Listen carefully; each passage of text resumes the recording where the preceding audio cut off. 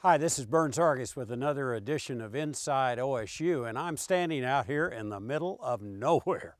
I'm in the middle of hundreds of acres that belong to OSU, and this land is used for agricultural research, but smack dab in the middle of it is an incredible observatory, the OSU Observatory, that has the largest, most powerful telescope in the entire state of Oklahoma.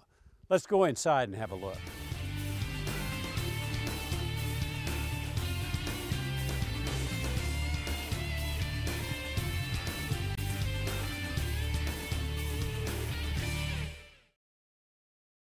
Well, I'm inside the observatory now with Dr. Pete Schul, who is head of this whole thing and a physics professor here at Oklahoma State University. Pete, thanks for having us out. Thanks for joining us out here. Now, first of all, give us a little of your background. I know you got your undergrad at Princeton and then in physics? Astrophysics. Astrophysics, and where'd you head from there? And then to Rice University for a master's in space physics and PhD in astronomy. And then you have kind of an interesting journey. Big hop, right? So I'd always liked speaking German, so I took a postdoc in Heidelberg, Germany at the Max Planck Institute for Astronomy, which is the major German optical astronomy institute. Yeah. 2 years there, a great time, and then hop across the ocean to Arizona State for half a year, and then through great stroke of luck, landed this nice position here at Oklahoma State. It's called the Mendenhall Observatory. Why is that?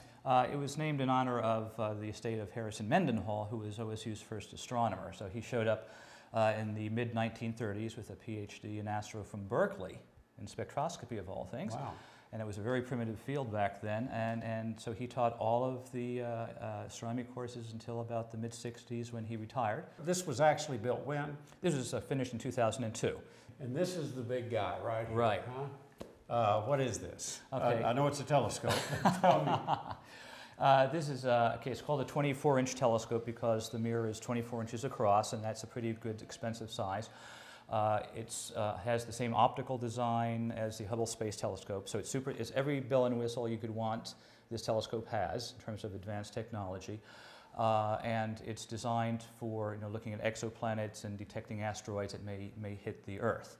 And it's the biggest telescope, as you said, in the state of Oklahoma. This looks like a very expensive device to me. Mm-hmm. Yeah, how much? Well, the Air Force grant that purchased this custom-built telescope is $250,000 in round numbers.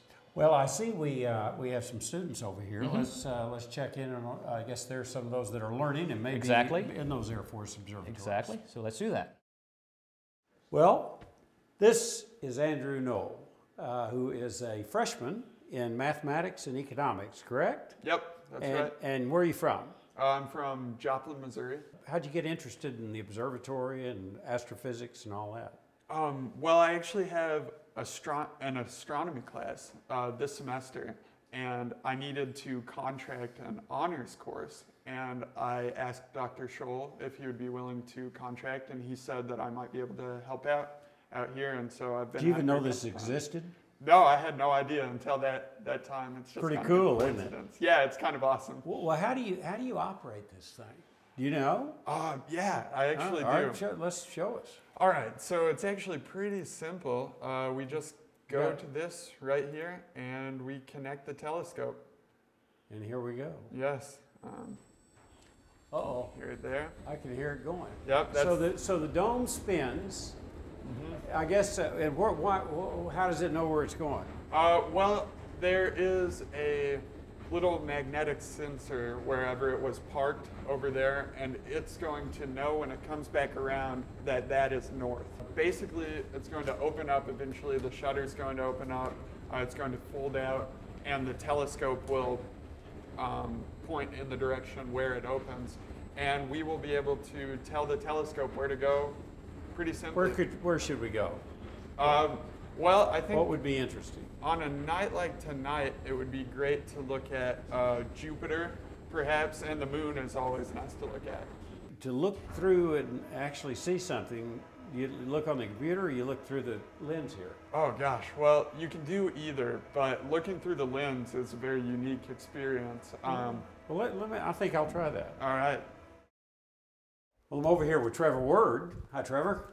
How are you? You're a senior? Yes, sir.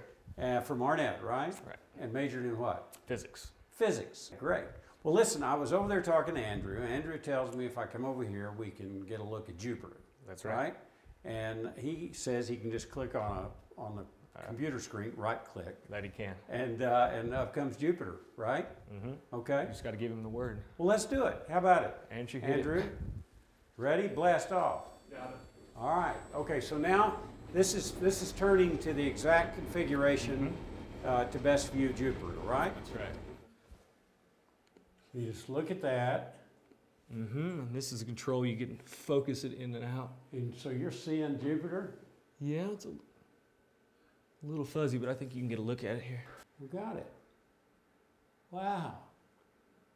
I can't see the rings real well. Oh, there they are.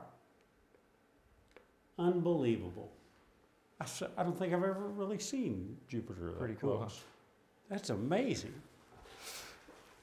Well, as you can see, this is a pretty remarkable place.